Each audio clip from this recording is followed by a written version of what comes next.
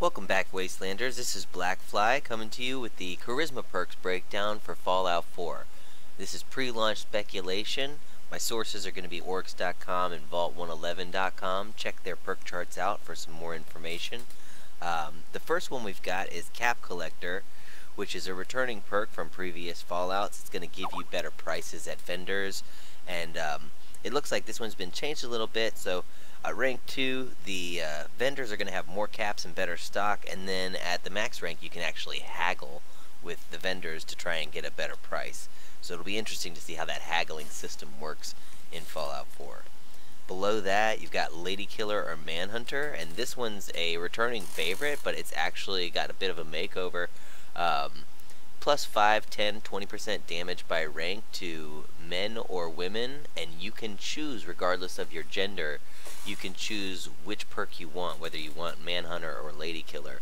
So that's really interesting. That means that you can play as a male and then still get the damage buff on men, rather than having to play as a female, and then, or you could do the same thing with a woman. So I always tend to get the Manhunter. I would try to get that one if I could, because generally there's more men in the Wasteland than women, so you'd get a nice damage bonus. And if you combine that with Bloody Mess, you've got a pretty nice damage bonus right out the gate, regardless of what weapon type you're using. So let's see, it also increases your Persuade or Deceive or Intimidate chance in dialogue based on rank. I believe the lower ranks give you Persuade, and then next up is Deceive, and then Intimidate is the max rank. Lone Wanderer is the next perk on the list, and this is going to give you bonuses when you're traveling without any companions. You take 15, 30, or 50% less damage, and then you also get a carry weight buff of 50, 100, or up to 200 pounds. So if you like to travel alone, that is definitely a perk you're going to want to pick up. In addition to that strong back perk, you could get a combined buff of up to 400 pounds of carry weight, which is insane. So that's definitely on my list, because I love to hoard all the things, and I want as much carry weight as humanly possible. Although I'm pretty sure that I'm not going to be traveling alone that much, because I love dog meat. Next on the list is Attack Dog, which is a dog meat perk. At rank 1, it'll allow dog meat to hold an enemy in place, increasing your hit chance in VATS. And then the next rank will allow dog meat to disarm or incapacitate multiple enemies in large groups, so you can deal with crowd control better. Max rank, he can actually do lethal takedowns on targeted enemies, so that's going to be really important if you're planning on traveling with dog meat for most of the time. You want to max him out so that he can help you out in combat as much as possible. Next perk is Animal Friend. This is a returning perk from previous Fallouts, except rather than just randomly allowing nearby animals that are below your level to come and aid you in combat, this one allows you to actively pacify them by aiming at any animal below your rank, and you gain a chance to pacify them when you aim at them with a gun. At rank 2, after you've successfully pacified them, you can make them attack. And at max rank, after you've successfully pacified them, you can give them specific commands. What these commands are, we'll have to wait and see, but I would imagine you could tell them to follow you. You could tell them to possibly guard your settlement, which would be really useful for some of the higher level animals. You could build like an animal army out in front of your settlement to protect your stuff. And there's some other perks that'll allow you to do the other types of creatures. We'll get to that later. Local Leader is next on the list, and this is going to be a primarily settlement-based perk. It allows you to open up supply lines between your settlements and move your resources. So like, if you had one settlement that was generating a lot of caps and another settlement that was generating a lot of raw materials, you could send the caps to a different location and send some of the raw materials to the place with the caps, so you could manage your settlements that way, which is going to be really important if you want to get into that base building mechanic. At rank 2, it allows you to assign a companion as a settlement leader, which will allow them to automate resource management and give a little bit of extra protection to that settlement. So that's going to be pretty cool, and definitely something you want to pick up if you're into base building.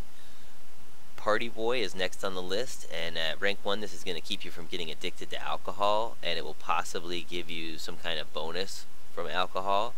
And at rank 2, your companions can drink, and they get a morale boost and a little bit of a combat buff while they're drinking. And at the max rank, your settlement residents can drink, and this will increase their productivity, which is pretty neat. So before, in previous playthroughs, I've never really looked at that perk, but because I do want to get into the base building mechanic, that may be something you want to pick up.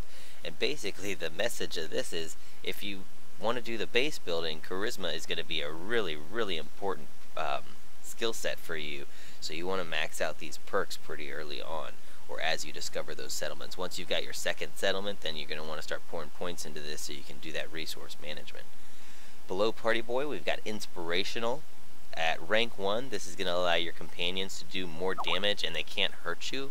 If you played the early Fallout games, and even Fallout 3 in New Vegas, if you were in combat, a lot of times your companion, if he was standing behind you, would shoot through you and actually hit you instead.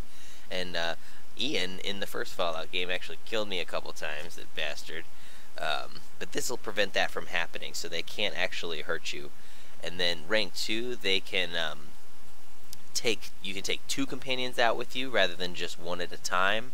So it looks like that's going to be limited to a max of 2 companions out with you at a time, which some people may be disappointed about, because it's not going to be like Wasteland 2 where you can have 8 companions all following you around at once. But I mean, for a game this complex, it's probably smart to keep that to a minimum, because in Fallout 3 and New Vegas, sometimes your companions would glitch out and really cause a lot of problems, or you could lose companions. Like I lost Edie in or Eddie in the vault. What vault was it? I don't know what vault it was. The one with all the plant stuff. I blew up the hallway, and I lost him because I couldn't get him to follow me. I couldn't send him home. But so this will keep it down to 2, but it'll allow you to take 2 rather than just 1, which is going to be your base, just you and 1 companion. And then this will add a second.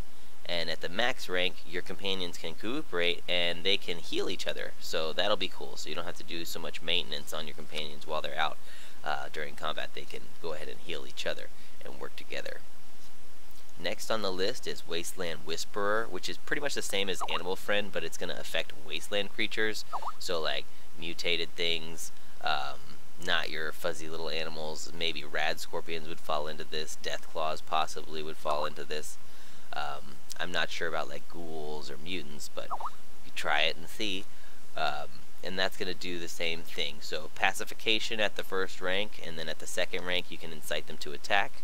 And max rank you can give them specific commands. And what those specific commands are, we can only speculate. But I would imagine it's things like follow me, or guard this area, things like that. The next one on the list is called Intimidation. And this is the same as Wasteland Whisperer and Animal Friend, but this is going to affect humans. So if you want to dominate people and order them around and be a tyrant dictator, this is the perk for you. At first rank, you can pacify by aiming your gun at a lower level human, and then at second rank, you can tell them to attack, and max rank, you can ask them to do specific tasks, hopefully like guarding a settlement. So let me know what you think about those perks and what you'll be picking up for your build. Again, sources are orcs.com and vault111.com, plus my own insight. Go ahead and check those sites out. Like, subscribe, comment, and join me for my stream on twitch.tv/blackfly303 starting November 9th at 11 p.m. We're going to go as non-stop as possible until we get through the first playthrough. Thanks so much for watching. Take care.